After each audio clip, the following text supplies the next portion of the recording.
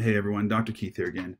So today we're in this first conceptual chapter of valuing and storing information. We're going to introduce you guys to databases. So databases are a little bit different, actually quite a bit different from what you're used to, simple data spreadsheets in something like Excel. There's a lot more to them that helps them to be much more useful and manage larger and larger amounts of data. But what I want to do is explain specifically how they're useful to eliminate repeated and redundant data. So we're going to use a little case study here. Scroll down in My Educator in this chapter all the way to the section on relational databases right here, GoldStar data with questions, and go ahead and download this file. Okay, open her up. Let's fit this screen. And here we have, I'm going to zoom out a little bit. All right, we have some human resources data. So this is a hypothetical company, GoldStar. We have a bunch of employees, fake social security numbers, the location, well, hold on, one thing at a time here.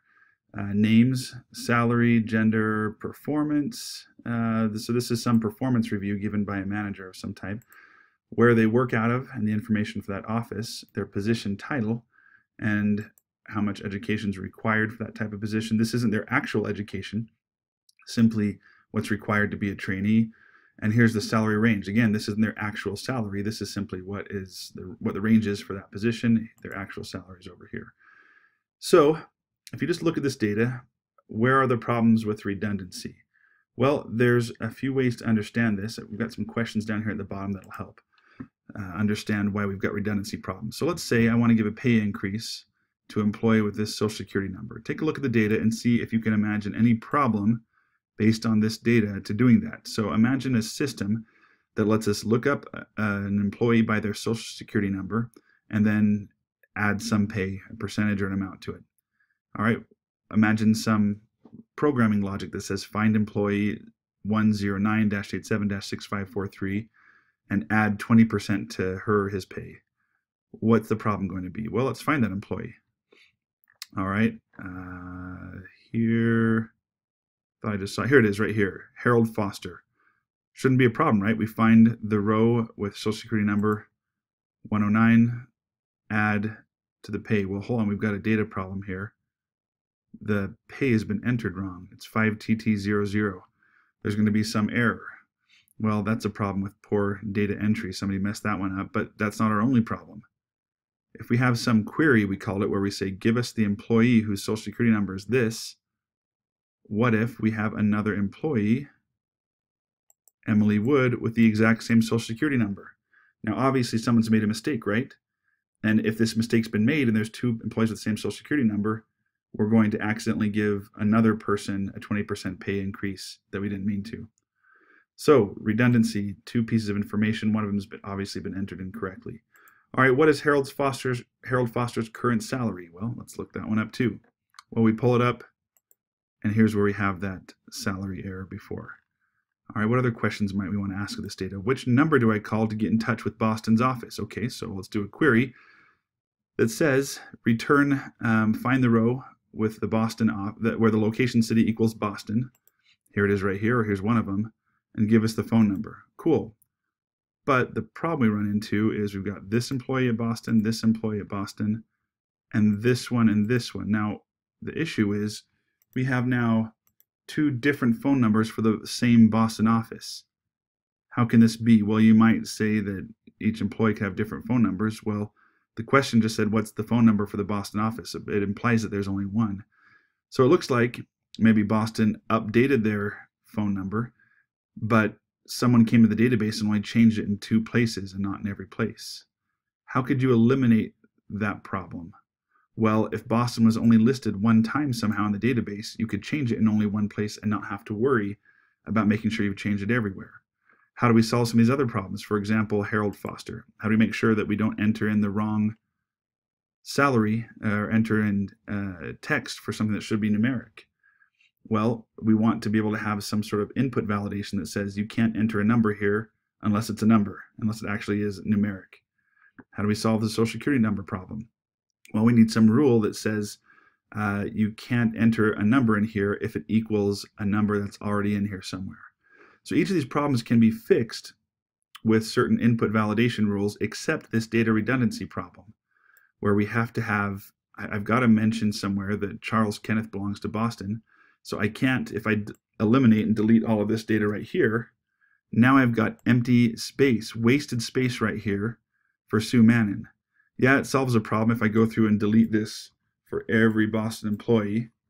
I solve that problem of making sure that I don't forget to update all the phone numbers in every place. But I create a problem in that I now have wasted space. Now in a database, it's going to reserve the space required for every cell. That's the combination of a record and a column, or a field, we call it in database terms. I'm going to have all this wasted space, and it's going to reserve it whether I use it or not. So that's a problem.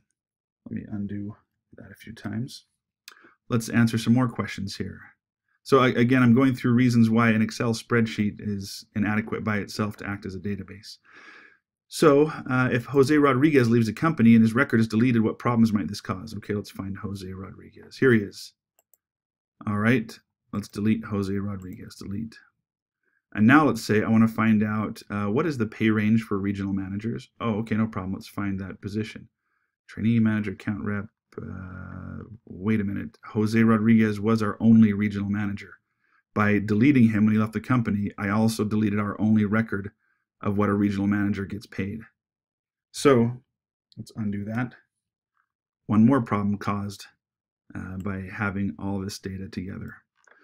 All right, how about this? What if Dave Webster transfers to the Chicago office? What problems could this cause?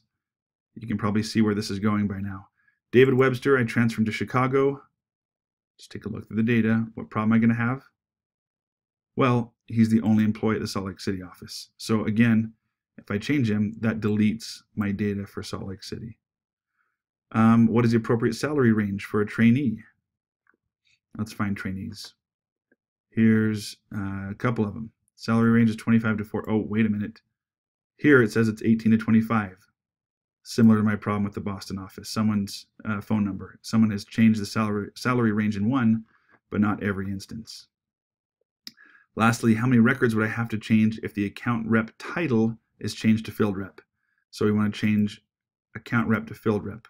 Whoops, didn't mean to do that. Anyway, in other words, instead of changing it once, I've got to change it every time this appears. So hopefully you can start to see the issues or problems when we have to add more and more data to a database and creating redundant or repeated data.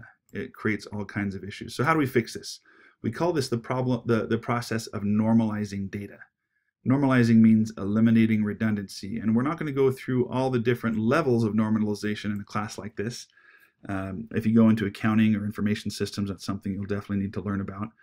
But we're going to talk about it in general terms, and we're going to separate this out into 3 separate tables and show you how that eliminates redundancy. So it's already done for you. Click here on Normalize Data. We have now one table here for information about the employee. Now we've got everything we used to have plus a little more, and I'll show you what it's for here. Still have their name, their actual salary, gender, their performance rating. Each name is listed once, but now what we have is a completely separate table for office, where every office is listed once and only once, and a separate table for position. Similarly, every position is listed only once. So what I need to do is find out what Jennifer Adams' maximum potential pay is. So I find Jennifer Adams in this table. And I say, okay, well, how do I know what her position is? Well, I've added something here called a foreign key. Every table in a normalized relational database has a primary key. The primary key is a field that uniquely identifies every record in the database. Let's find the primary key for, I think I'm missing something. There we go.